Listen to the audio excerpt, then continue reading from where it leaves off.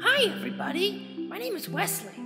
And this year, I went to the SERBC in Atlanta, Georgia. And I got to meet cool people like Camila Ramos and Michael Harwood. And I got to see how the Curtis Gold Cup brewer worked, which was really neat. There were so many prizes that I wanted to steal. And there was a lot of weirdos, like this guy in a bow tie. That bow tie makes you look like a doofus, buddy. And this guy, I'm pretty like 99% sure he's gay. There was so much fun stuff I did this year, and I'll never forget the new friends I made. And I just want to thank everyone for making it a possibility.